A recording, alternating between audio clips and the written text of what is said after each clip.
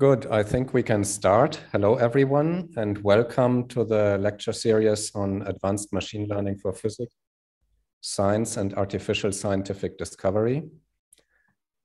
Before we go on, I just want to point out that I'm streaming this live on YouTube, which also means it will be later available on my YouTube channel. This is also good for the students who cannot make this particular time slot. So I do hope that everyone is okay with that. If not, then you might log out and just watch the recordings later.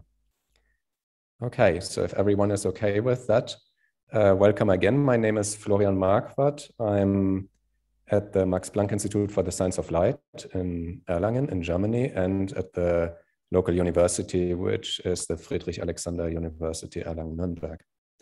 Now, this lecture series is supposed to take place twice a week. So Monday and Wednesday for 90 minutes each, and always starting at 6 o'clock German time, running until 7:30. Before we really get started with the contents, let me point out that all the information you can find on the website. So on the website of this course, which I think you know, because otherwise you couldn't register for the Zoom link, you will find a link to a discussion group that I just set up, in which you can ask questions and maybe also help each other in the discussions about the topics of the lecture. Then there is also a link to a GitHub code repository. For now, there's only a single notebook there, but as the course progresses, I will try to make sure that whenever we are discussing examples or I see some useful piece of code, I can put it on the repository. And I also welcome contributions if you think you have a nice example. Then on the website, you will also find links to the literature that I will refer to during the course. There's a link to the YouTube channel on which this is being streamed and where all the videos are being archived. And then we will also have homework problems.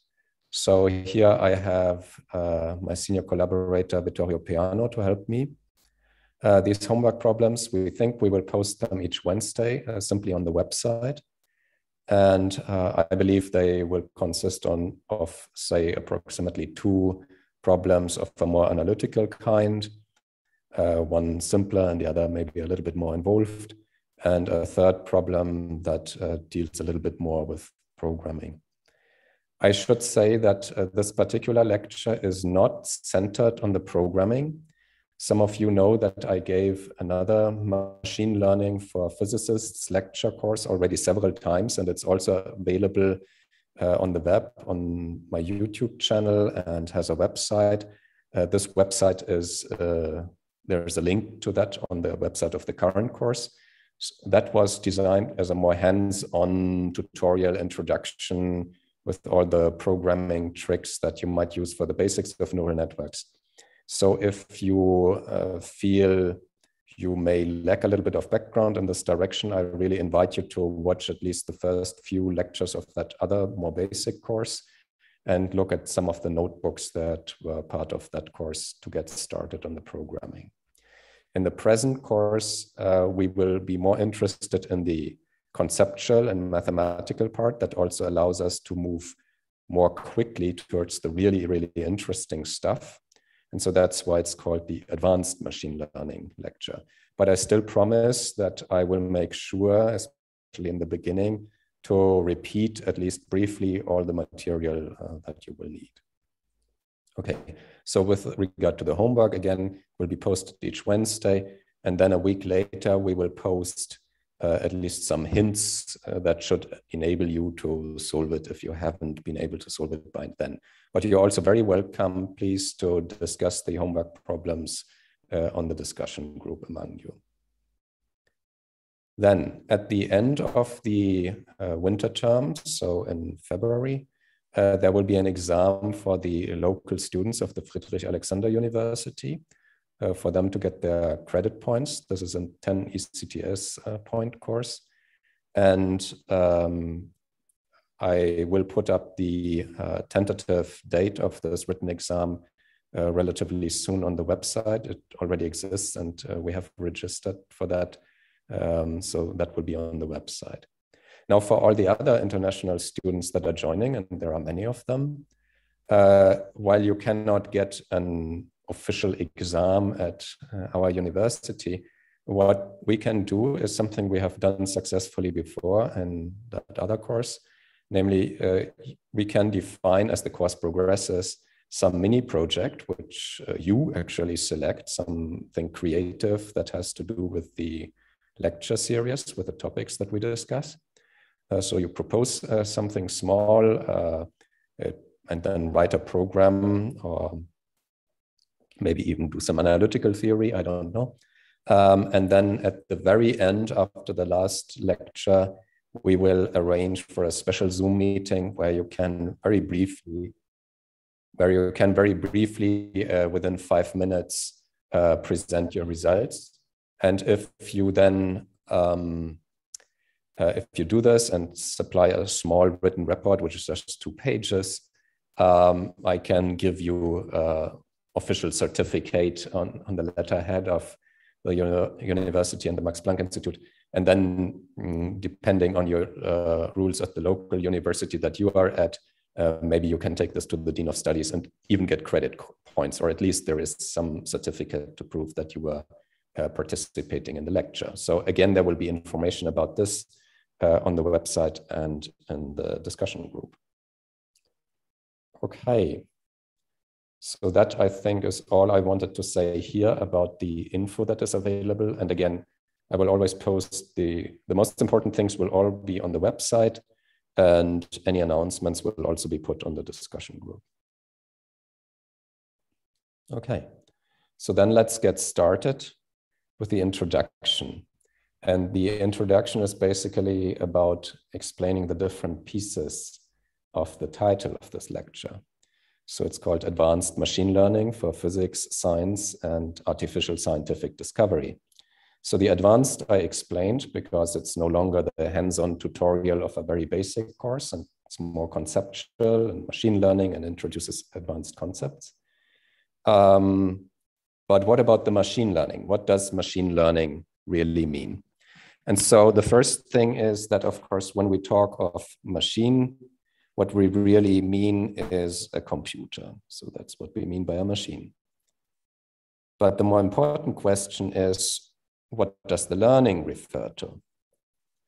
And so you all know that, of course, computers have been very useful in technology and science for a long time. And the typical way you think about a computer program is that it implements some algorithm. So you have some input X, and you run the algorithm and you get some output Y. So in a very simplified mathematical notation, you could say an algorithm is just a function that takes an input and gives you an output. In principle, this input, of course, can be very dimensional. It can be a picture and so on, but there's a definite algorithm that produces an output. Now, if you run this algorithm on one input and then you run it 5 times on different types of inputs, and then you came back to the first input and run it again, what do you expect? Well, of course, you expect that it gives exactly the same answer as you got in the beginning. It will not give a different answer now. There's a slight exception to this rule. There are some algorithms that use some stochastic properties. In that case, you would run it several times to confirm that at least the statistics hasn't changed in the meantime. So an algorithm always gives the same answer. And that changes with machine learning, because in machine learning, the idea is you run something once and twice and many times on different inputs. And then if you come back to the first input that you ever gave, you see a different answer. You see a different answer because the machine has learned something. So if we want to write this in the same kind of notation, we would say, now the output is no longer just a function of the current input, but it's also a function of all the experience that the machine has acquired. Because that is what learning is about.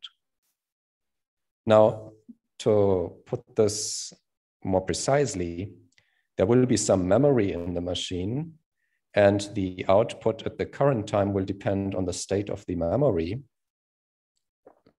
And it is this memory state that depends on all the prior experience.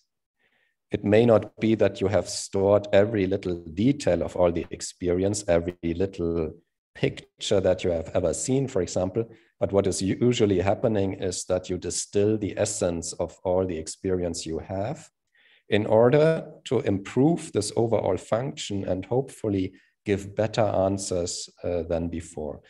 And typically this means you're improving the answers with respect to a certain task. So you're trying to learn from experience for a certain task.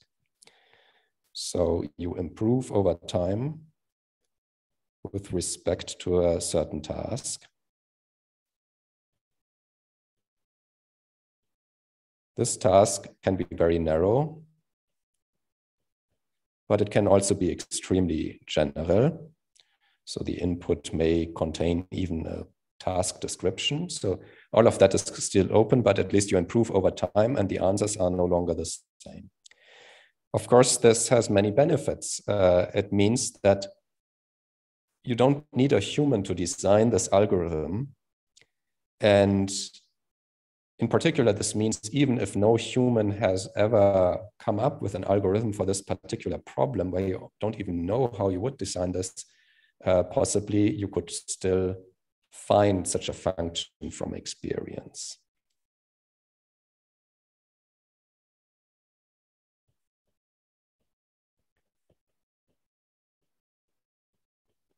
Okay, so that's good. So you don't need a programmer to design a complicated algorithm. Of course, you still need to put in some work. So what you do need to design is a general algorithm. But that algorithm is not specific to the particular task. Rather, this is a general algorithm that teaches us how to update the memory state and how to construct this overall more complicated function that depends on both the current input and the experience. But the trick is that this general algorithm is not very task specific, but it's rather an algorithm that you can use to build such a learning machine for many different tasks.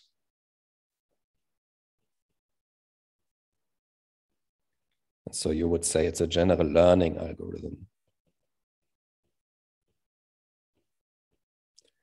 And so the task of us using machine learning to apply to science and technology has shifted. It has shifted from looking at a very specific task and designing an algorithm for that task to rather designing very powerful general learning algorithms and then maybe slightly adapting them according to the knowledge we have about specific tasks. Also, since learning from experience means you learn according to the particular examples you see, it becomes important that you collect many of these examples or that you choose very carefully in which order you present the examples. So suddenly all of this becomes important, which is of course completely unimportant for a usual algorithm. Okay, so that's machine learning. And then we said advanced machine learning for physics and science. And so that brings me to the general overview of where these days machine learning is being used. Often machine learning using neural networks, and we will talk a lot about neural networks, but not necessarily. The field of machine learning is of course broader than that. So it has revolutionized in the last decade or so, both science and technology. In technology, there are many, many examples, but just to start with one, you would have the example of self-driving cars and robotics, and there are even different aspects here where machine learning becomes important. It's important for the image recognition that you may need for a self-driving car or for a robot, which has to orient itself. But also machine learning can help to find the right strategies to react to the observations. Then there are things like speech recognition. So you get an audio signal and you want to listen to it and understand which words it corresponds to. There is things like image restoration. So you have a very, very crappy image and you want to find out what would be the corresponding pure color image that it represented once in a time. So what has been done is actually full black and white movies have been restored in this way and turned into color movies. Then there's, of course, the large domain of natural language processing. And this has applications, for example, in text understanding. This is one example where people go through a large database of descriptions of movies, and they want to find out whether this particular review of the movie is more positive or more negative. You could have question answering systems like a chatbot. You tell it some things and then it can answer. You could use it to extract useful information from, say, scientific articles, extract some of the hard facts that are described in natural language in these articles. Then there's the whole domain of text translation. So that has also made very rapid progress in past years, and we will see some of the tools that are needed for text translation. And then, of course, there's an area which may not have immediate use, say, in engineering applications, but it's still very useful for the progress in the field. And that would be playing games. Maybe many of you have heard about computer being better than the best human players and playing the board game of Go, and in the meantime, also many other games. Okay, so that's a machine learning for technology. And then, of course, it's natural that it's also very useful for science. So again, if we come back to image recognition and image processing, there's the whole area of microscopy. So once you have these microscopy images, maybe you want to do image segmentation. So this is what I'm showing here in this little sketch. You want the computer to automatically understand which pieces represent the cells and which pieces represent the cell nucleus in these biological cells. Or you can also do image improvement. So you might have a low resolution image, but you are really interested in a high resolution version. And you can have training beforehand on many pairs of high resolution, low resolution images. And later on, you only present to the network the low resolution version, and it will spit out the high resolution one. There's the whole field of numerical simulations, for example, of many particle dynamics, many interacting particles that move around, and you can try to speed up these simulations. That's one thing that you can do these days.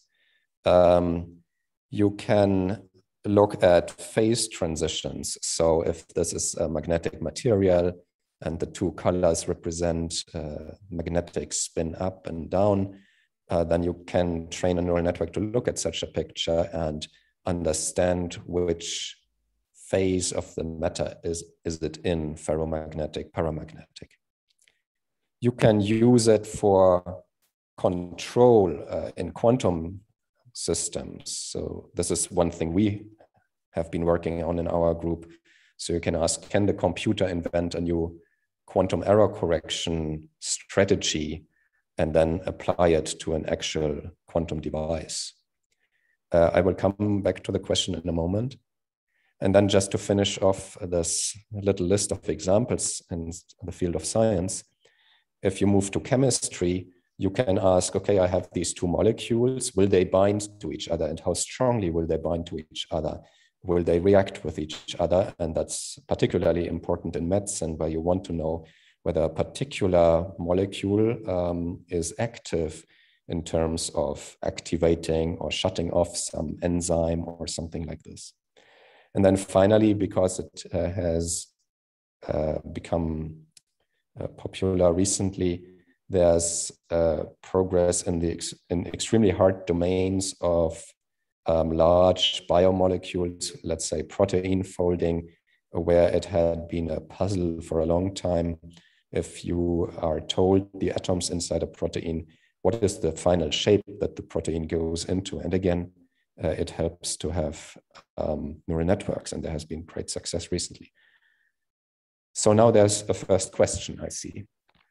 By the way, for questions, it is best to use the chat. We have good experience with that in the previous lecture. but I would hope that you can repost your question actually to everyone so that everyone can see it, because otherwise people will not really know which question I'm replying to. So anyway, there's a question which I can read. I mentioned that we don't set the function f of x for machine learning. But for example, when we train a neural network model, we set specific activation functions in the hidden and output layers. And we are therefore putting a constraint on it. Yes, that's a good point. So as I said, we still have to invent a general learning algorithm. And part of this general learning algorithm will be that we provide a general shape of this function, but it is not very task specific. So you can use the same kind of neural network that you use for image recognition on one type of images to also work on, say, a physics example where you want to feed in some kind of measurements and the output should be the predicted state of a qubit. Maybe you have to slightly change the format of the input and the output, but that's about it. So you don't need any more task-specific inputs. Whereas if you want to design an algorithm like the f of x that I wrote in the first line, then of course you need to have a lot of expert knowledge. You need to know exactly how you go about mathematically converting the input to the output. So that's the difference. It's not that you don't do anything anymore, but you put in very, very little task-specific knowledge. That's the idea. Okay. And maybe adding to that, in practice, it turns out the best results are probably achieved if you still have some experts on board. Otherwise, you could say, oh, I'm just a computer scientist, give me your data and I will predict things.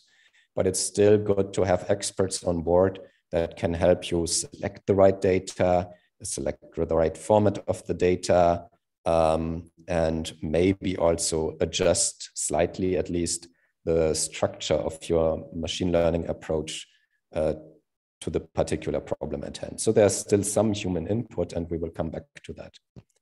But it's much less than before, I would say. Okay, so much for machine learning and science and technology. Now, finally, I want to say something about artificial scientific discovery. So what did I mean by that term? And first of all, of course, the artificial refers to scientific discovery being performed by a computer. But first of all, I want to point out that scientific discovery has been aided for a very long time by the use of computers. And these computers have sometimes really led to extremely important insights. This has happened already since the 1950s. And one extremely famous example that I want to mention because it's very nice is this one, a simple chain of particles coupled together via springs. So that was something that three rather famous scientists, Fermi, Pasteur, and Ulam, looked at in the 1950s already when they had available the very first computers. And they sat down and they asked themselves, what is a useful problem in science to apply this computer to? What could we do? And they identified a very nice problem, namely in statistical physics, we always imagine that a system in thermal equilibrium obeys the Boltzmann distribution. But why is that the case? Yeah, so we have the idea, and this idea had been around already by then, that if you start a physical system in an arbitrary state, then just by the complicated interactions between the particles, it will effectively relax to a thermal equilibrium state. And the only memory of the initial state will be contained in the temperature because the initial energy will set the temperature of the final thermal state that you reach. But that was a conjecture. And it was a conjecture because in the simple models that you could treat analytically, it didn't happen. But the excuse was that if you were to go to more complicated models with complicated nonlinear dynamics, then it would happen. But of course, it's very hard to test if you cannot solve these models analytically. So they went and looked around what is the simplest possible nonlinear dynamical system in which we can test this fundamental hypothesis of statistical physics. And they came up with a simple system of particles in a chain in one dimension. They are interacting in a nonlinear way. And so the hope was, if you just started in an arbitrary state initially, it will eventually, by the complicated nonlinear interactions, relax to a thermal equilibrium state. It turned out it didn't. Yeah, so that was a big surprise. The system did not relax to thermal equilibrium. And after some time, people started to understand, aha, this kind of nonlinear dynamics, especially in this one-dimensional system, is much, much more complicated. And this led to the field of solitons and of chaos. And eventually people understood also there's big differences here between one dimensions and higher dimensions, where it's much easier to relax to thermal equilibrium. And so it was a qualitative insight that they came up with by the help of a computer experiment. And you wouldn't be able to do this experiment with so easily, at least with real particles and springs, simply because in a real experiment, you would have friction, and the friction would slow down everything. And that's not what you want for these purposes. You want them to move, to keep moving all the time. So that's an example of an extremely important qualitative insight. Oopsie. So let me go back. And then this has expanded. Of course, there's a whole field of nonlinear dynamics, statistical physics, where you say, I know the energy function of my system, but I want to run through all the configurations, let's say, of my magnetic system, calculate the average magnetization of such quantities. And this has then developed to a great degree. You can also look at much larger scales. For example, the whole field of cosmology wouldn't exist in its current shape without the help of very large-scale computer simulations of the Newtonian gravitational dynamics of millions of particles. And then there are climate models. So you want to basically solve hydrodynamics and even more advanced equations that describe evaporation and so on a large-scale computer, running them on a large-scale computer. There's the whole field of quantum chemistry and materials science. So you want to solve the equations of quantum mechanics in order to find out what's the energy of the electrons in some material, what will be the equilibrium configuration of this material or this molecule, what chemical reactions might be possible, what are the excited electronic states, what colors does this material have. So for all of that, it's extremely important. Then in the domain of high energy physics, you put your quantum field theories on a lattice and run them on supercomputers. And this is how we now know that starting from the fundamental theory of quantum chromodynamics, you can actually, to a very good degree of approximation, obtain the masses of protons and neutrons. And then there have been very exciting developments like the application of computers for automated proofs. So one of the first examples where this was done to some degree was the four-color theorem. So that if you take a map and you just want to make sure that you color the different regions in the map so that adjacent regions have different colors, then four colors are sufficient for a planar map. And so there they ran a computer that had to enumerate a large number of different configurations in order to do the proof. So that's definitely examples where the computer does not only give you quantitative statements and where you would already have known the qualitative results, but really where qualitative insights have been obtained by running computers. There's also two other fields that I put a little bit separately here because they are even more connected and quite directly connected already to machine learning techniques that I mentioned in the beginning. So there's the field of data analysis. Obviously, since the earliest computers, they have been used for data analysis in science and technology. So you have some measurement results, you want to fit a function through these results. And then you go to higher and higher dimensional examples of this. Or maybe you are interested in DNA sequences and you want to do some statistical analysis or some pattern matching. So for all of this, computers are good. And there it's very obvious that there's a very small step from these hand-coded, fixed statistical algorithms to going towards modeling using machine learning techniques where the computer improves and learns a model by experience. And then there's the domain of optimization, where the same thing can be said. So I, again, give two examples. The first one on the left-hand side, this funny structure, is supposed to represent a piece of glass that has been shaped in a funny way. And then the yellow lines are electromagnetic waves propagating in this piece of glass. And you want those waves to propagate in a certain way. And people know how to apply computers to optimize the shape of these holes in the piece of glass for the wave propagation to do exactly what you want. So that's one example of optimization. Another example is shown to the right. So this is my sketch of a stellarator fusion reactor design. So the red lines are the magnetic field lines and the blue lines are the magnetic field coils that generate the magnetic field. And while the design has already been around since the 1950s, I believe, the optimization of the precise shape of these very strange looking magnetic coils that has now been taken over by computers. And so again, from here, it's only a very short step towards the use of machine learning techniques. So this is where computers have been useful for more than 50 years now in all of these fields, and they have already yielded very important qualitative insights. But still, despite all of this, central steps in science are still being taken by humans. And a typical example would be model building. So you make some observations, you want to model them, you want to build a theory. This is something that is still typically taken by humans.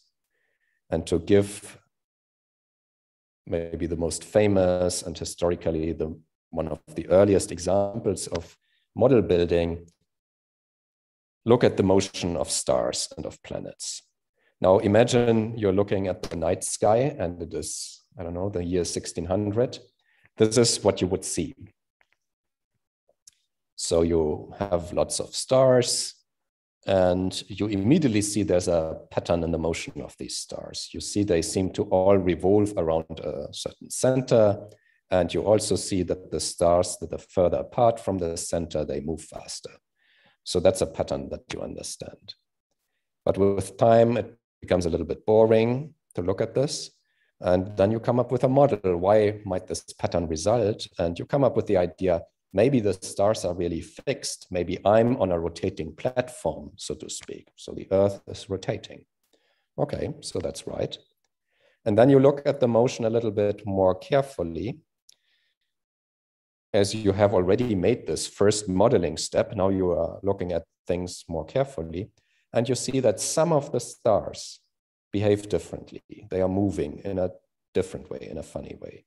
And you call these stars wanderers, planets, and you put in a lot of effort observing the motion of these planets for a long time, for many years. And you collect hundreds and hundreds of pages of notebooks of observations. And finally, if you condense all of that, this is what you will see.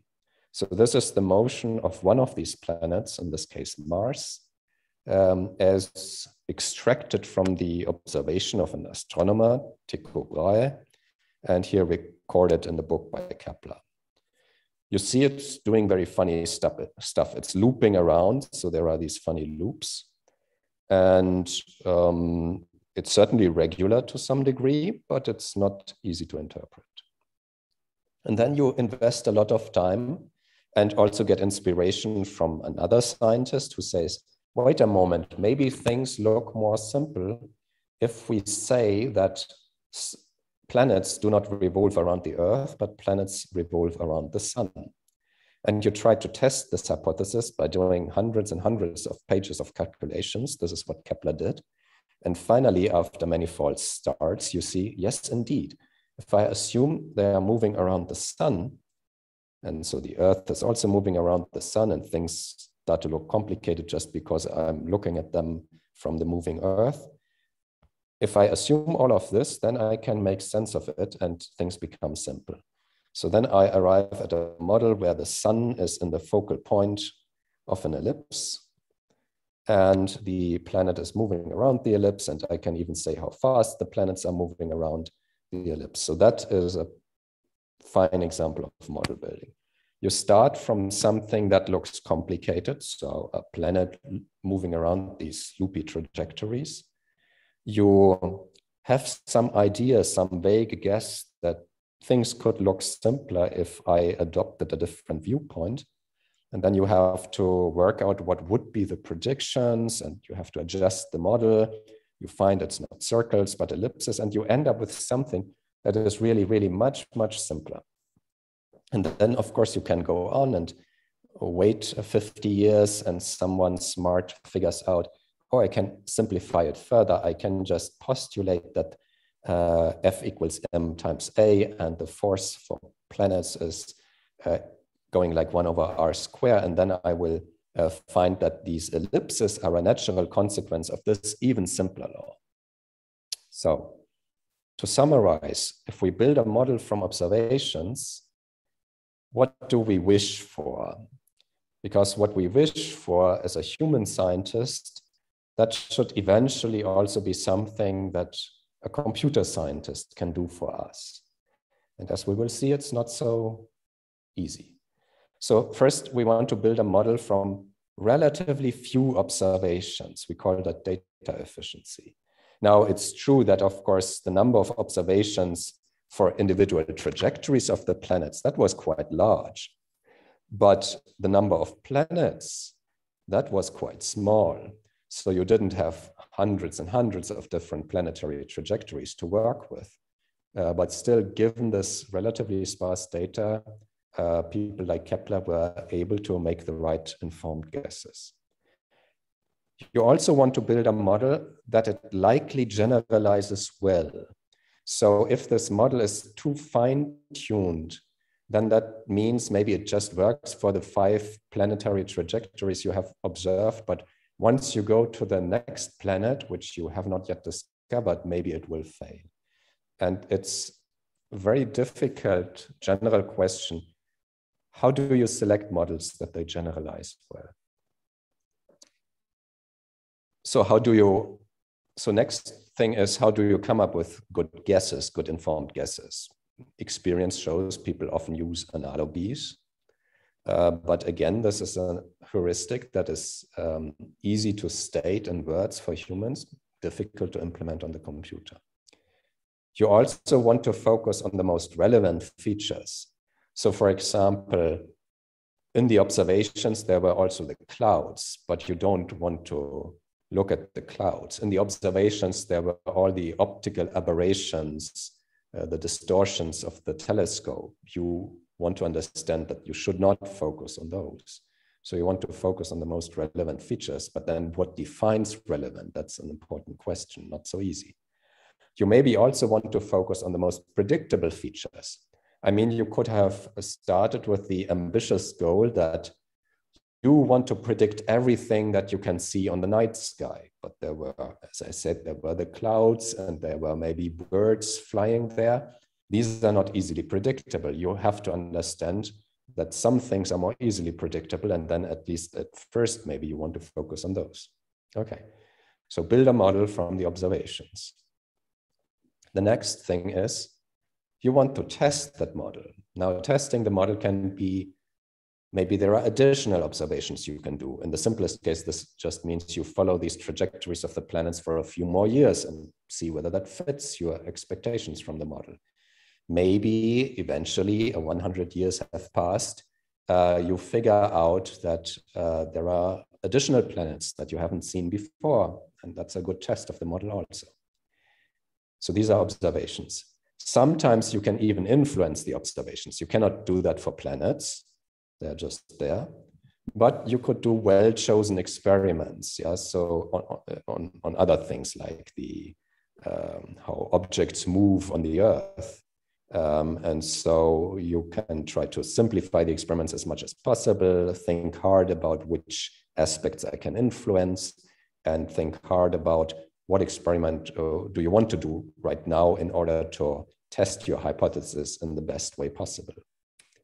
And also, even if you cannot have new observations or experiments at the given time, maybe you can still explore the consequences of your model in hypothetical situations.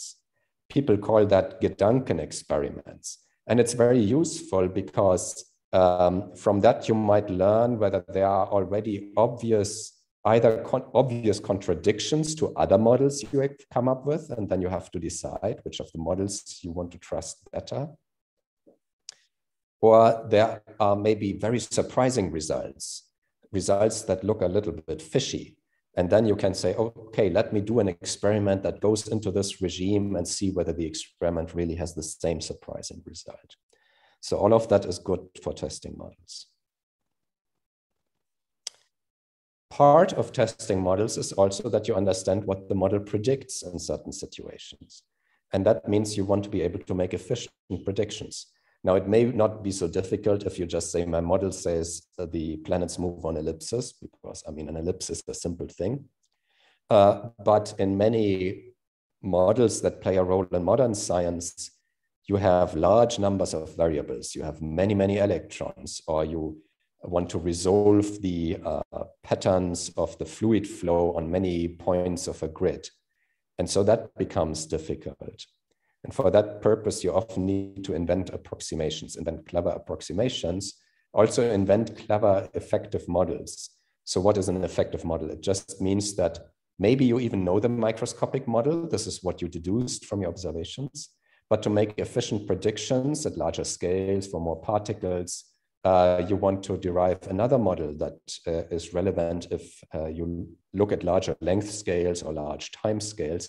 And often this effective model can look completely different. Maybe you wouldn't be able to tell that it is related to this microscopic model. And sometimes, even if the microscopic model is known, the steps leading from such a microscopic model to such an effective model are so complicated that people actually still start to guess effective models at larger length scales in a smart way. So they are applying the same procedure they would apply if the microscopic model were not known. And so the question is, can a computer help us with these things?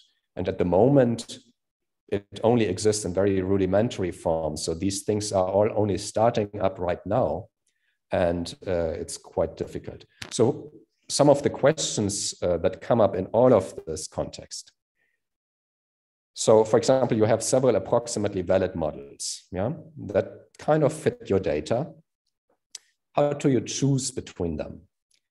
And one choice is related to this desired ability to generalize well.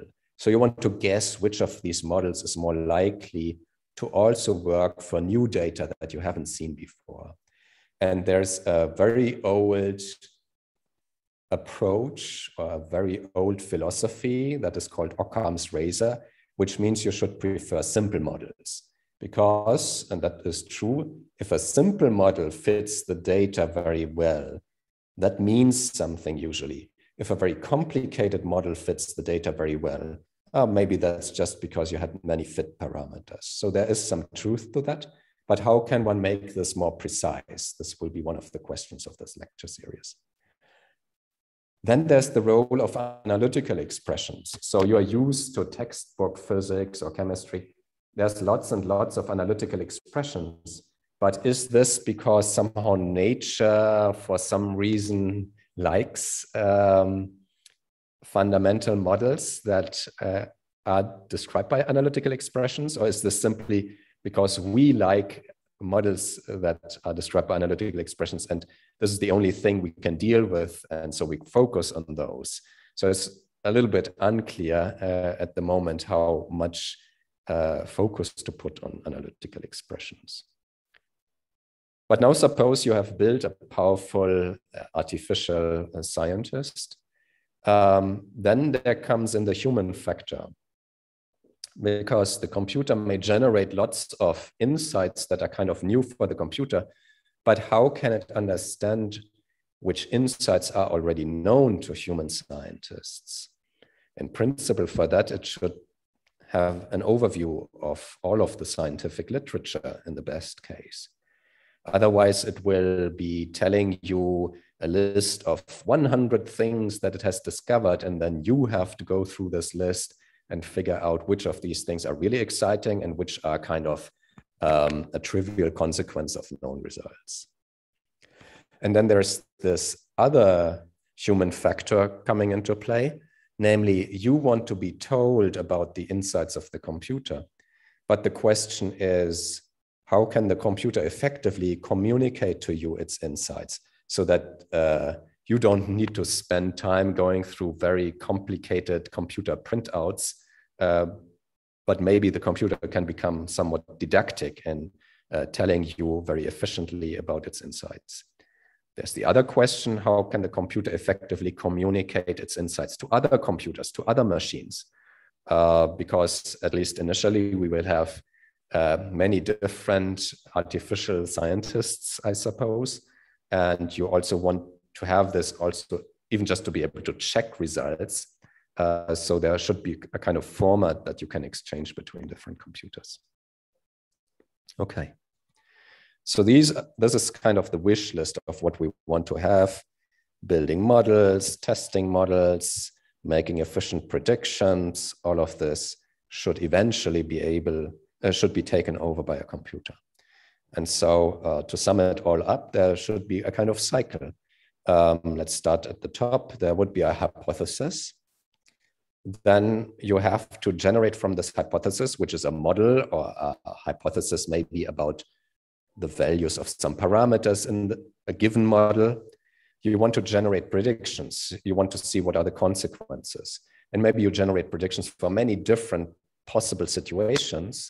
And then you can figure out which of these situations is most specific to this particular model, to this particular hypothesis, as opposed to another model against which you want to distinguish this model. And so what you can then try to do is you select the most informative experiment to test the particular hypothesis against another hypothesis, so that you are economical in the experiments that you do, because maybe each experiment costs a lot of time or effort.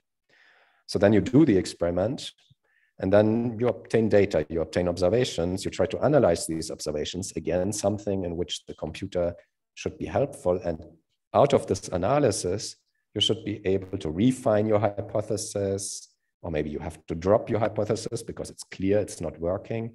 Maybe you're proposing a completely new hypothesis, and then the cycle starts again. So this is the dream artificial science cycle, but the question is how to make it work in practice.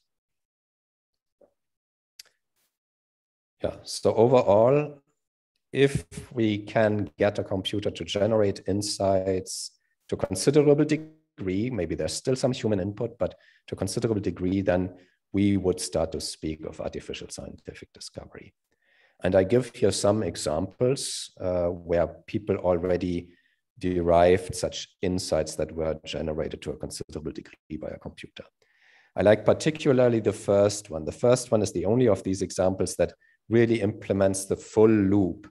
So people have built Robot Scientist, which is really a big lab apparatus in the field of functional genomics. So in this particular case, it was designed to figure out what different genes in yeast cells do. So you switch on and off these genes and you grow the cells, you see what they do or don't do, you test them.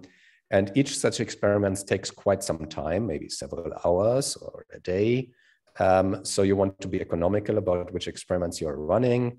And then once you have the observations, the computer can draw conclusions from those, either discard some hypothesis or come up with a new hypothesis, assign probabilities to hypothesis, and select a new experiment that would be reasonable to do at this stage. And by now this has been expanded. It's also done for drug screening. This has been done in the group led by Ross King already for some time. And I will actually give links to the references on the course website. But there has also been progress in other domains. For example, take quantum optics. So this is a nice example that was invented by Mario Krenn, who is now here an independent research group leader at the Max Planck Institute for the Science of Light. So several years ago, he came up with a computer tool to invent new quantum optics experiments. And so the tool was basically trying to optimize the output of these experiments so that it would produce more and more entangled states of photons. And when they looked very closely at the results, they identified interesting new components or combinations of components that the computer had invented. And then finally, protein folding again. So that was a recent breakthrough by the DeepMind team, who solved this very long-standing puzzle of, if I give you the atoms in a protein and their sequence, how does the structure look like in which the protein will fold eventually? It's a very difficult problem, and the progress here was so significant that other scientific groups then could immediately solve some long-standing puzzles that they had but were not able to solve before. So definitely some first examples of artificial scientific discovery, I would say. Now, at the moment, these examples are still relatively domain specific. So they are specialized to a certain domain. They have been designed by experts. And also there's human input afterwards, in the sense that the humans recognize, aha, this insight is not yet there in the scientific literature. And that's, of course, an important component of being able to claim a new insight. And so in the future, one would hope to be able to become more and more general, less and less domain specific, and also thereby reduce the human input eventually. Okay. So a final remark in this direction. When people talk about machine learning, of course, the visionary goal, the goal far in the future, is general artificial intelligence. So you have a computer that can reason and think like a human, that can easily answer general questions and understands the world. An argument can be made that general artificial scientific discovery is a kind of subset of general artificial intelligence, and it should be easier. It should be easier in particular because the fields of science we're talking about here often have a very strong quantitative component and also a strong component of logical reasoning. And so in these domains anyway, computers are very good. So if you build machine learning around that, you would think that computers have it easier to surpass the level of humans. And then, of course, there's the promise of a direct interface that computers have between the more heuristic machine learning components and the direct numerical simulations, or maybe interfaces to experiments. And so again, that should give them an obvious advantage. So for all of these reasons, we would think that general artificial scientific discovery should really be easier than general artificial intelligence, but it's still a challenge. And so that now brings me to what this lecture series is about. This lecture series will not give you the artificial scientists. So we are not yet there. The field is just starting, and maybe we are there in 10, 20 years. But this lecture series gives you a toolbox. It's the box of tools that we think at this point in time will probably play a role in the eventual artificial scientists. And so you can start building them. There's no guarantee, of course. Maybe in 10 years, we look back and we say, oh, some of these pieces were not needed. Some of them are more important than it seems at this point. Maybe there would be other pieces that are even more important that I do not list here. But these aspects that I list here are a reasonably good guess. So let me go through them quickly, but this is basically the table of contents. We will certainly go through artificial neural networks as a building block for machine learning. That's how I view them. We will talk about statistics, about how the Bayes theorem is in principle the best way to update your information about the world. We will say more general things about information theory. How can you quantify the amount of information contained in something? We will talk about so-called representation learning. So how can you extract the essence of data just from the observations? We will talk about learning probability distributions. So you just observe, you sample things, and you learn indirectly by a neural network the observed probability distribution. We will then come back to neural networks, talk about more advanced structures that exploit some symmetries of the data, for example, translational symmetry or permutational symmetry, that will lead to things like graph networks or attention mechanisms. We will then talk about discovering strategies. So that's the domain of reinforcement learning, and we will go to the more advanced aspects of reinforcement learning. We will talk about adaptive observations. So if I'm able to choose what is the observation or experiment that I'm going to do in the next step, how can I optimize this in order to get the maximum amount of information? And we will talk about measuring complexity. So if I make a model, is it a simple model? Is it a complex, maybe overly complex model? When I observe data, are they rather simple or complex? How do I know this? So this is an important part. Okay. So any questions so far about the overview or the introduction? Because otherwise I would start with the real lectures.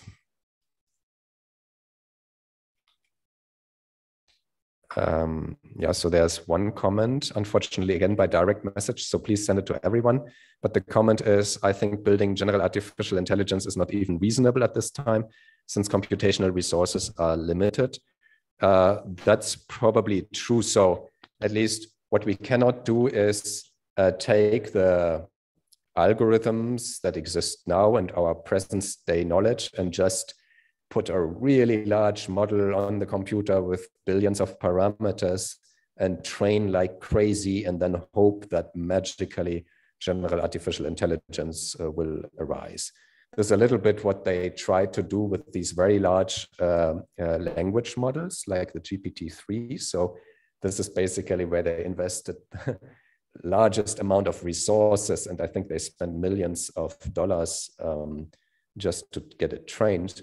And obviously, it is not a generally artificially intelligent system. It can produce sentences that kind of sound reasonable, but it has no understanding of the world. So we are still very far from that. And I agree that one should probably approach this rather stepwise and not think there's some magic thing that I can now do and just let it run for half a year and then automatically it will become great. There's another quick question that's more organization. Can we get to do a mini project for this course too? Yes, I mentioned in the beginning. So international students who are not part of the Friedrich Alexander University, you can get a certificate at the very end of the course. I will say more about that on the website and in the discussion group, so we don't need to spend time on it now. There's another remark. Some of these elements that you mentioned imply philosophical issues. Yes, that is certainly true. So from I have a more pragmatic approach. I try to avoid those issues that get too philosophical because sometimes maybe it's then more a discussion about language. So then I try to avoid those a little bit just to be efficient. But yes, much of this will eventually become important philosophically, I guess. Okay, there's another question. Will this lecture introduce some examples of machine learning on condensed metaphysics, such as materials design and so on? I will probably mention them, but we have so much interesting concepts and material to go through that I will probably not be able to spend a lot of time on specific examples.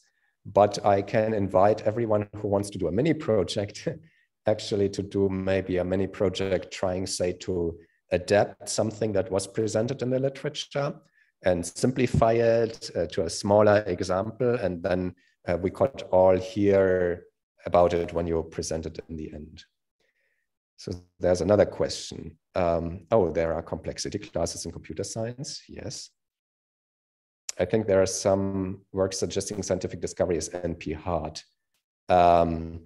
Yes. Okay. So So the problem is then, whenever you say something is NP-hard, it depends extremely on how you formulate the task. And so I'm assuming these results, which I do not know the details of, come about if you say, I want to have guaranteed the absolute optimum of, say, doing the optimum of these adaptive observations, and then in a high dimensional space and so on. So it depends a little bit on how you and on how you phrase it. And then you can, in my experience, very quickly come up with statements like, okay, this is NP-hard and so on.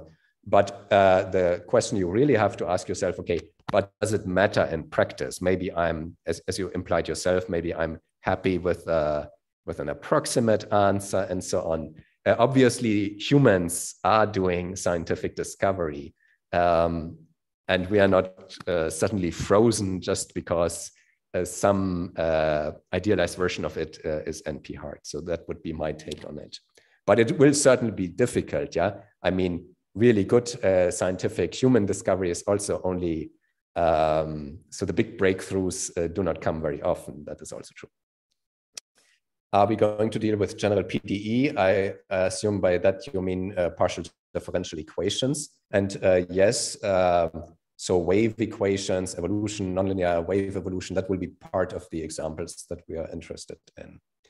And extracting dynamical laws from observations, absolutely, this is something that we will be interested in. There have been some work on describing functioning of neural networks using methods of statistical physics.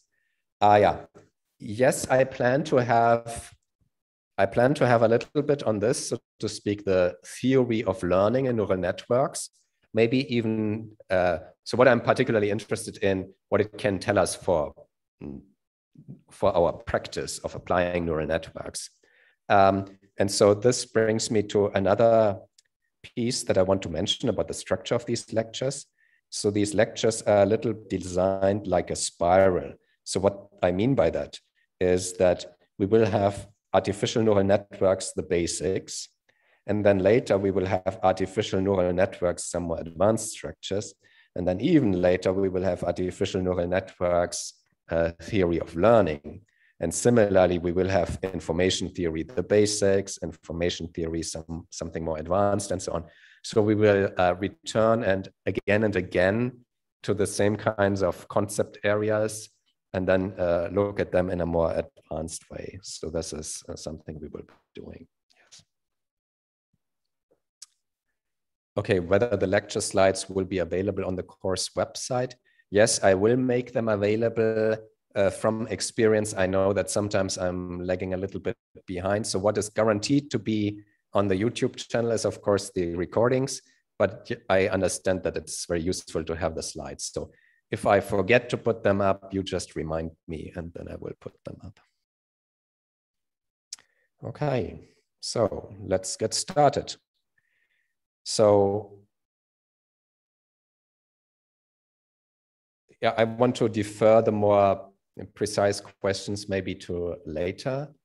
I do believe that people have already used neural networks, certainly to speed up hydrodynamic simulations.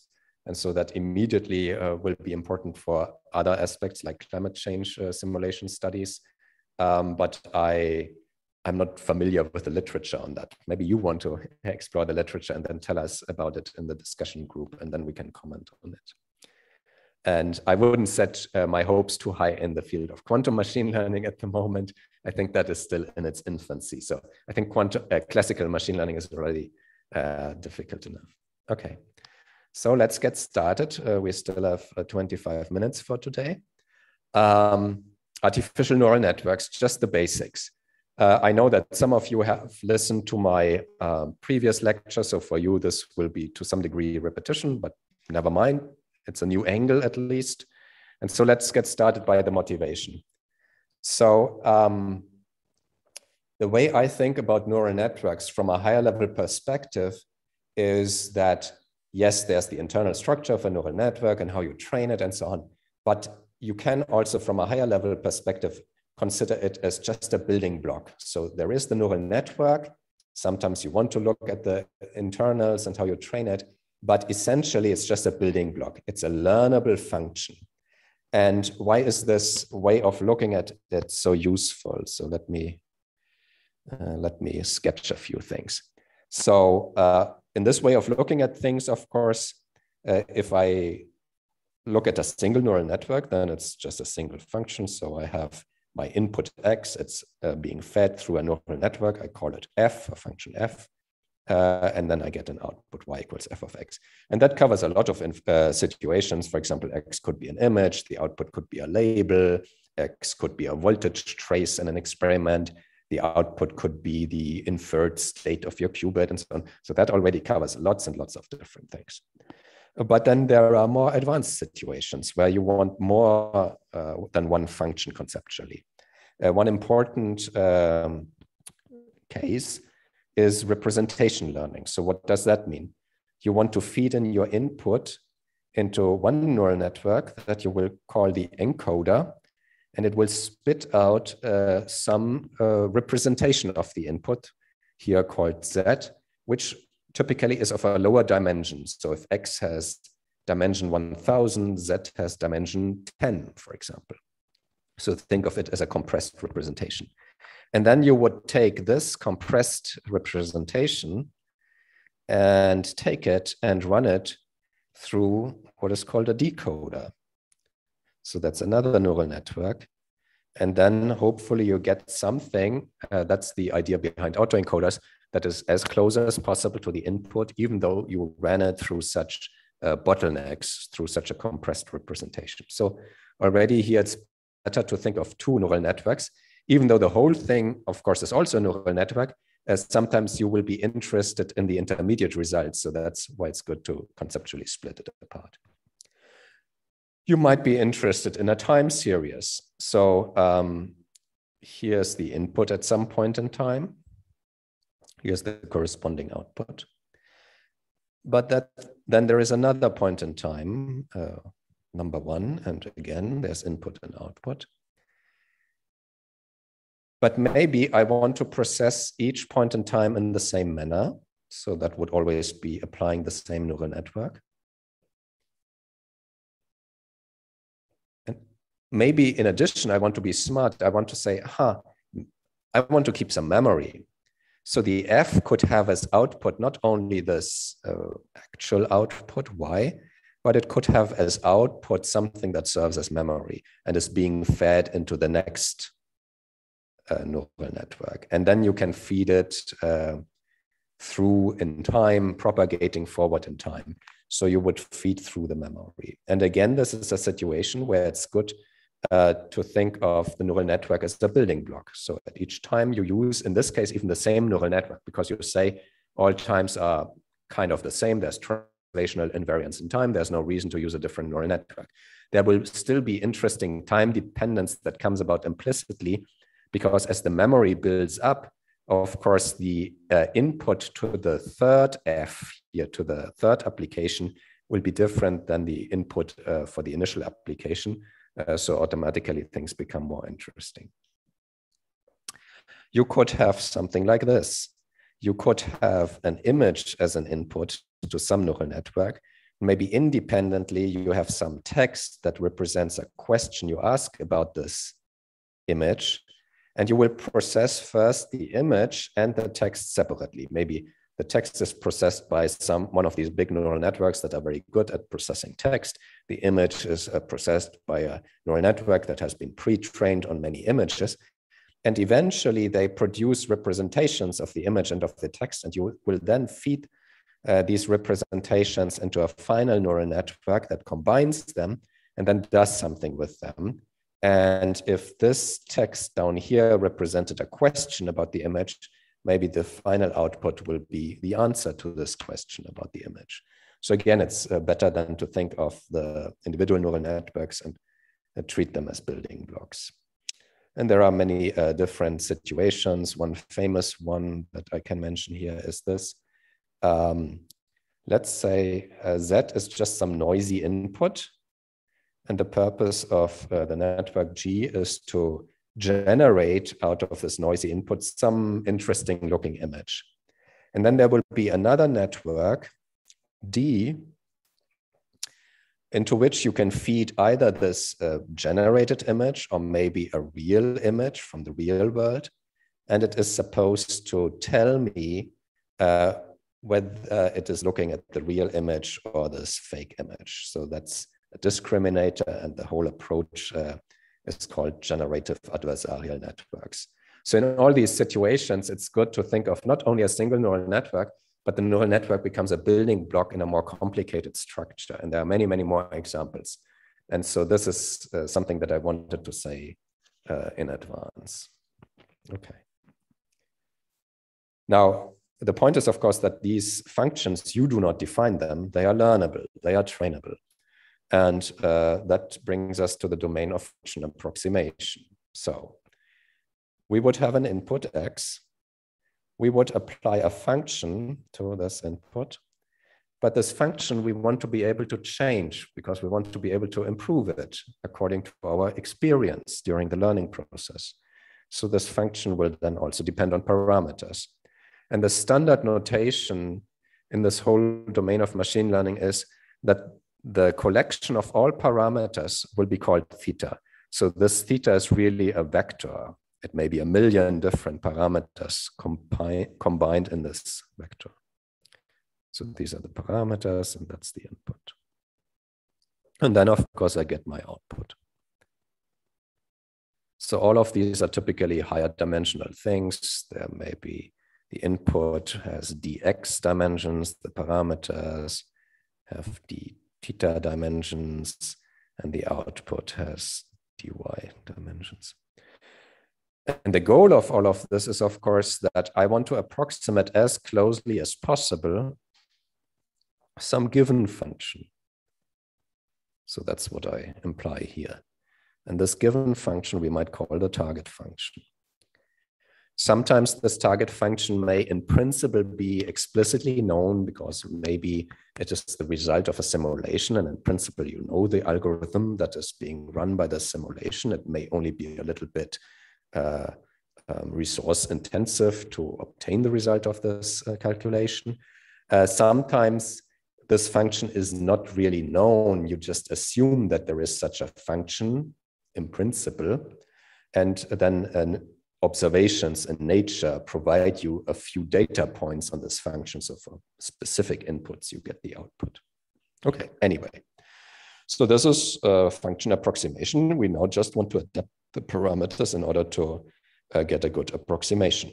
So let's look at this in a very simple example. For now, to keep it simple and so that I can draw things, I will just imagine things to be low dimensional. So x and y just will be one dimensional. And so I can draw the situation that I have in mind. This is y versus x. And I could draw my function that I want to fit. Let's put it in orange. It's this kind of Lorentzian line shape. It could happen that you look at a spectrum and this is what you get. Now the function that I try to fit to it, maybe it's not yet perfect, so it looks not so good. So that is the function that I want to fit f theta of x. And the goal is to make f theta of x as close as possible to f of x. Okay. Now I have to be a little bit more specific what I mean when I say as close as possible. And the natural thing to do here would be to define some distance between the two functions. And just to pick the simplest example, we could take the quadratic deviation and integrate over the full interval. So that's just an example to keep things concrete. So take the quadratic deviation and minimize this. Now, what are the options for me? The options of making an ansatz for the approximation. Well, so people suddenly didn't start with neural networks. And if you don't know anything about the particular physical situation, something that people have done suddenly in the past is just a polynomial fit.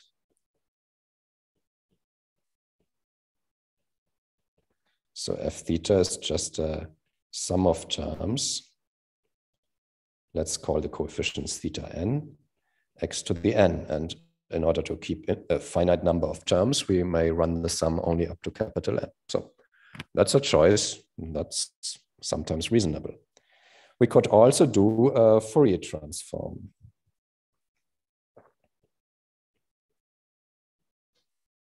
So we would say f theta now is a sum over different terms. Let me call the coefficients theta k and then e to the I kx. Now here, in order to have a finite number of terms, maybe I want to implement a cutoff. So the allowed k values are always smaller than some capital K, which just means the wavelengths cannot be too short. And also anyone who's ever done a Fourier series on a finite length interval also knows that there is already a finite spacing between the different k values. So if I impose also an upper cutoff, there will be a finite number of terms. And we can generalize this, of course. So what we are seeing in these examples is we always have in these examples a linear superposition. So it's linear in the coefficients of nonlinear functions of x. So x to the n and e to the I kx, these are nonlinear functions.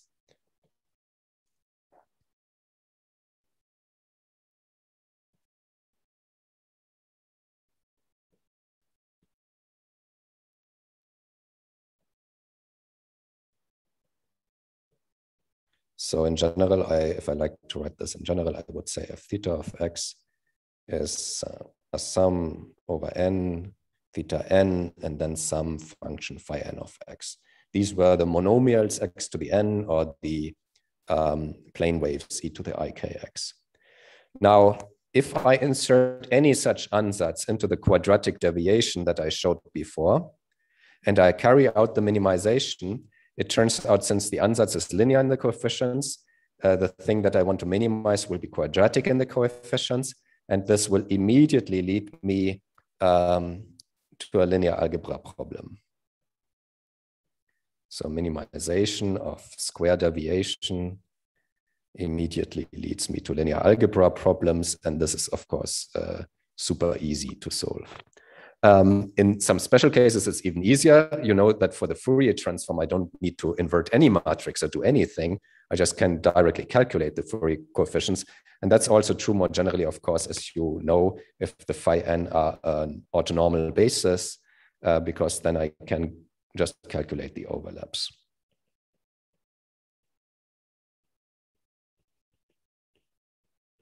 So you know maybe from quantum physics that I would take the function that I want to approximate, I project it onto my basis, and these are then the coefficients that I will need. So all of this is nice and fine.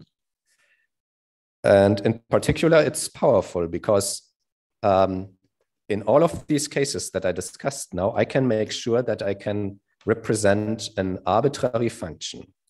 Namely, in all of these cases, I can say, if I let the number of terms go to infinity, so more and more higher and higher order polynomials, or k can take arbitrary values, then I can make sure that under reasonable conditions, I can approximate my desired target function arbitrarily well.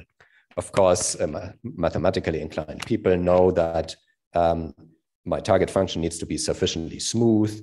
And then I also have to specify what this convergence really means with respect to which measure of deviation and so on. So these are all the details. But generally speaking, if I let the terms, the number of terms go to infinity, I can approximate arbitrary functions. And this is very important. Yeah, I could have been unlucky if I make a bad ansatz. This need not be the case. So what the general term here is that I have expressiveness. So I can express or approximate, at least in this limit, arbitrary functions.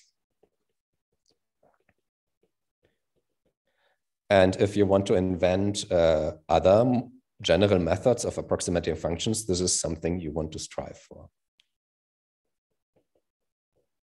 Okay, but the question that we do have to ask is, it may be expressive, but is it efficient?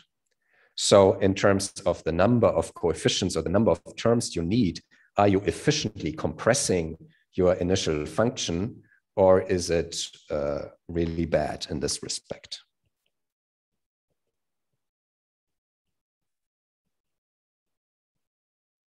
And that's where it gets more interesting. So let's look at the Fourier approximation. So I have this Lorentzian line shape, let's say, on some interval. The width, let's say, is delta x. And if you have ever done Fourier transformations, you know automatically there is this inverse relation between the width in Fourier space and the width in real space. In physics, it's called the uncertainty relation. And so what that means is, if I were now to plot the Fourier coefficients, so theta k squared against k, again, if I Fourier transform that something that looks like a Gaussian, I will again get a Gaussian. But the width of this, of course, is delta k. Now, we already knew that on a finite interval, I get only a discrete lattice of allowed k. So what that ends up with meaning is that if I only count the Fourier coefficients that are kind of non-zero, so only in the delta k interval, I will need a number of Fourier coefficients that goes like L over delta x. So if delta x is a fraction of 1 over 30, I will need on the order of 30 Fourier coefficients.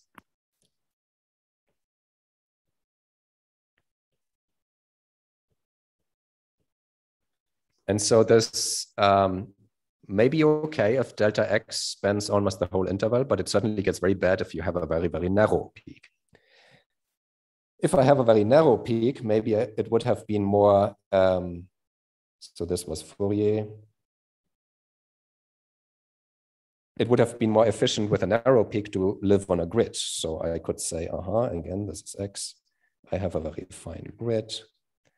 I have a narrow peak. And maybe I store only these values where I'm basically non-zero on the grid. Now, that's good for a narrow peak, but in general, of course, how many points do I need to store? Well, I need delta x divided by a, where a is the lattice spacing.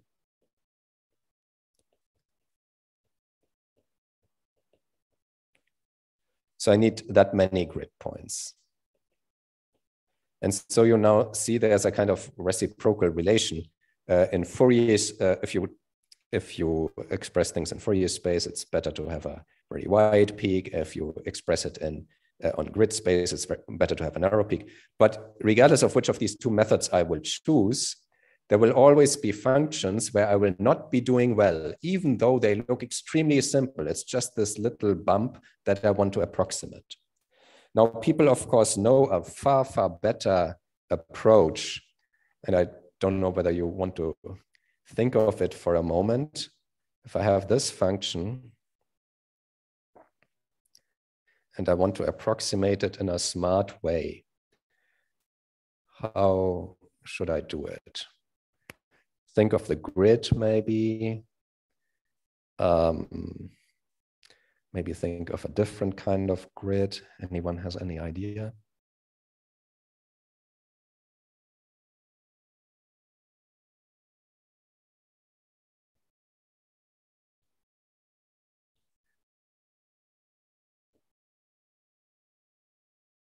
Okay. So what about I draw this? So I pick one point here, pick one point there, pick one point here and here and here, and then I connect them.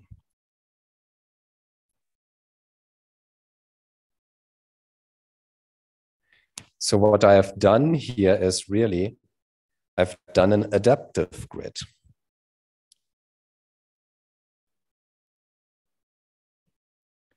And of course, in many computer simulation frameworks, this is one of the most important components, that you can do an adaptive grid or an adaptive mesh, so you get more resolution where it matters and so on. Now, of course, here you also need to store a little bit more. So for each of these points, now you need to store both the location along the X direction and the location along the Y direction. So, okay, but still it's much, much more efficient. And so one of the things that I want to point out now, already anticipating what we will discuss, that a neural network can do exactly this. So if you apply a neural network to a 1D situation, it will do this kind of thing.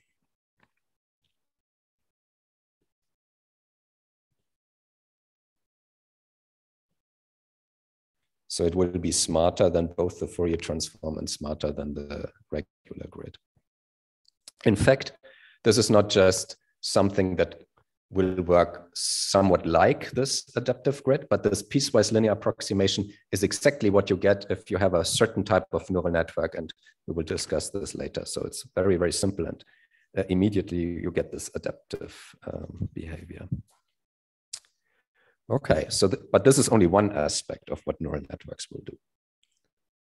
Coming back to another option. So if you start fitting functions like this one, another option would be just to have an ansatz, because maybe you have some physical insight.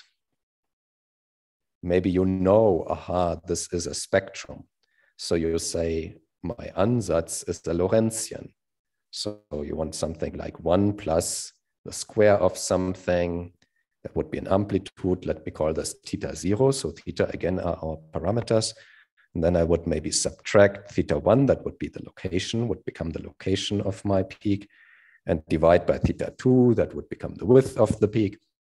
And so if that is really true, then of course this ansatz is the best thing I can ever do. I just now need to find these coefficients. Note that these coefficients, these parameters theta, enter in a nonlinear way. That's different from the Fourier series and so on. So now they enter in a nonlinear way. The problem with this is, of course, I need some prior knowledge, and it's not easy to generalize. You can generalize in some modest way. For example, if you say, oh, but I will have a spectrum with several such peaks, then of course you can take a sum over such contributions. But this is not easily generalized. However, there is some lesson that we can learn from this ansatz. And the lesson that we learn from this ansatz, I would say, is that such a symbolic expression typically has a hierarchical structure, a recursive structure.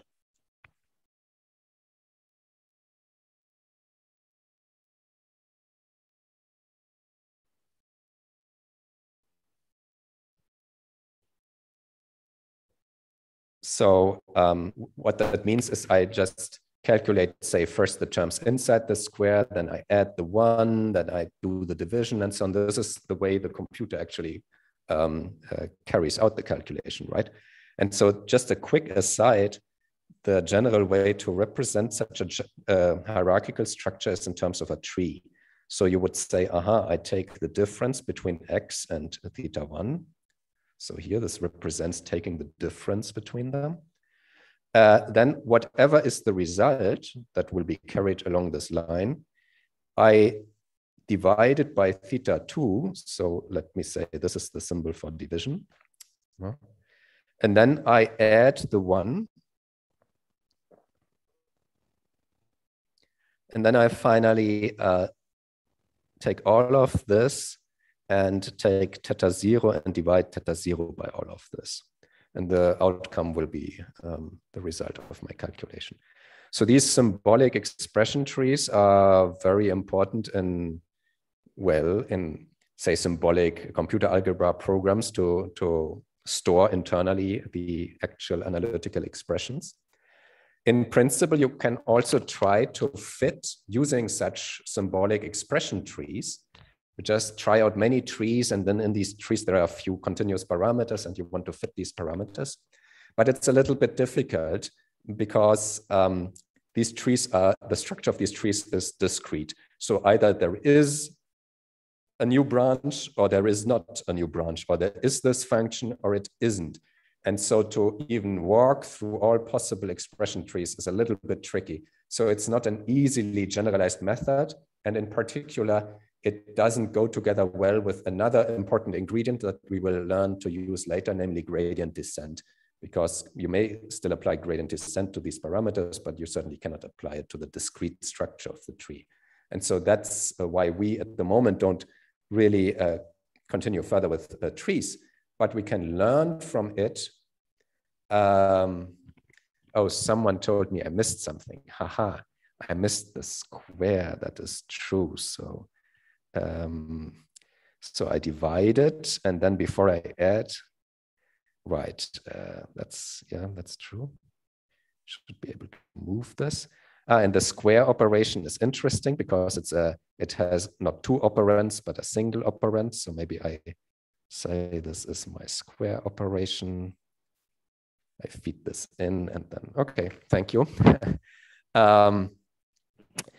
So we can learn from that the general idea, and this is how I finished today. So we learn the general idea of using a recursive ansatz. So we would say my f theta of x is no longer simply a sum of terms as it was for the Fourier transform and the polynomials and so on, but it's really something where I first apply some function f1 with parameters theta1, that's still a vector, to the input. And then whatever results, I stick into another function f2 that depends on parameters theta2. And then the result, I stick into another function f3 with parameters theta3. And maybe then it goes on. So I have a recursive setting. And remember that each of these functions can really output a full vector, not necessarily a scalar. So I'm pretty general when I make this ansatz. And the hope is then that such a recursive expression can be more efficient in certain situations. It is certainly efficient in situations that have the structure of the symbolic expression that we started with. And also when I, for example, transform the input, because someone might say, okay, if X here is the frequency, but I wanted to express my spectrum in terms of the wavelength lambda, then I should insert the frequency being equal to 1 over lambda, right? So I have transformed my input, so this tree would grow. And if I want to fit this efficiently, maybe it's good that the structure of my ansatz is already recursive, and then it's very easy to take care of this. Yeah.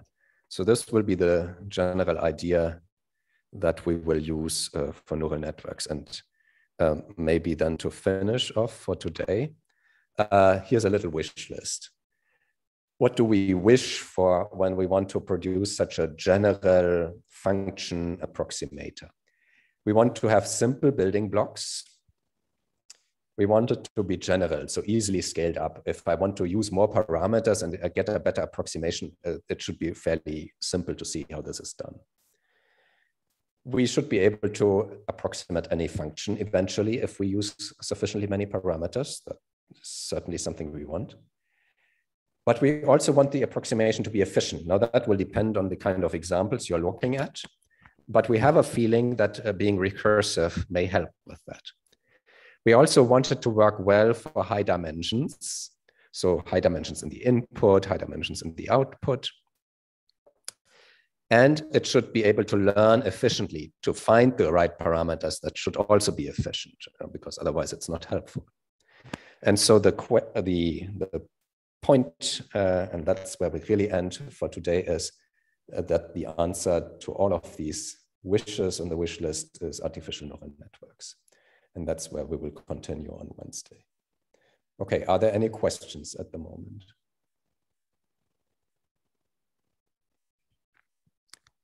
Okay, so first question, when I define my grid, yes, here. The adaptive grid methods can have different point separation. Yes, absolutely. So this separation is completely different from this separation, and that's the reason why it becomes efficient.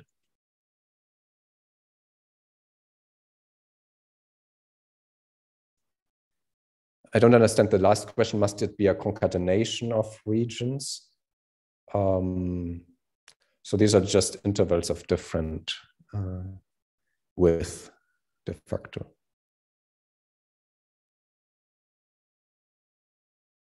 So I hope this answered the question. So absolutely the different points of different separations. Any more questions? So the method made all at once. Okay, I didn't talk about how these points would be found. I can certainly make a direct ansatz like this and then do gradient descent. For neural networks, this looks slightly differently. And I will typically need, that's a good question. So I believe for, at least for 1D, there's certainly methods where I would be able to do the adaptive grid in a single go. So I could go from left to right and always look at what's the curvature, because that matters, right? If I do piecewise linear approximation and I have zero curvature, it's good. And the only reason why I need extra points is that there is curvature. And so I would then just adjust the density of points according to the local curvature. So that would be a simple method without any global overview of the problem, just to say, oh, my density of points is adjusted according to the curvature. Expressivity just means that I have an ansatz for a function approximator, and I ask myself, can I approximate arbitrary functions? So then more specifically, typically I need to let the number of terms go to infinity and then ask whether I can approximate better and better and better. So it just is the question, what is the range of function that I can approximate by my particular ansatz f theta of x? Okay.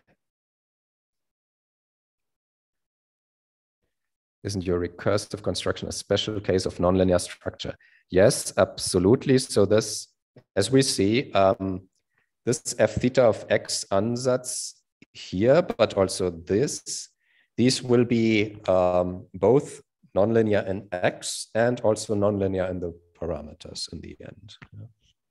Because even if the theta parameters would enter linearly here, maybe this is a Fourier series, the first function, I will still insert it then into as an argument into the f2 function, and there it will be distorted in a nonlinear way. So in the end, the whole dependence on the theta parameters will be nonlinear. There's a question, is unsupervised learning be covered? Absolutely. So representation learning is the prime example of unsupervised learning. Yeah.